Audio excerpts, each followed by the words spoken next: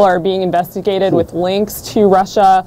And I think this is another drip in the ocean of water that's coming, and it is problematic because every day as President Trump is trying to, move forward with his agenda, and the White House has this looming cloud over it, and they can't get rid of it. But Amy, let me add, just listen to how Wilbur Ross responded this morning. He did this CNBC interview in London. He was asked a lot about it. I thought his last answer was the most telling as he pointed to the media. Listen. There's nothing wrong with it at all. I think it's just an example of the press trying to find anything they can, however remote or silly, to attack the president and somehow link him to Russia.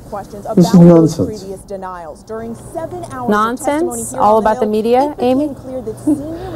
No, I think, if anything, they should have been crossing their T's and dotting their I's here. Everything connected to Russia is a story here, and I think, with just reason. I think because everything, the campaign has been showing links. There is an FBI investigation right now. I mean, everything is related to this, and I think they had to be very careful going into this, knowing that Russia was such a big storyline.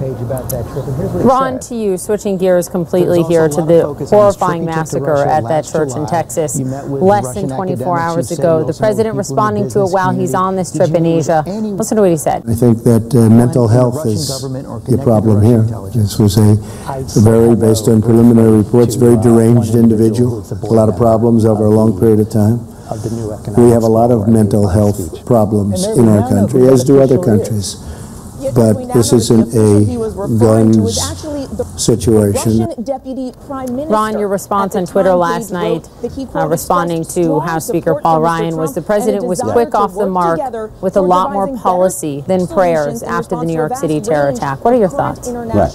Well, look, this is the catechism at this point, and I think it really is not. No one should expect any change from the administration. It really is how voters will react whenever there is a mass shooting that involves a white shooter, a native-born shooter.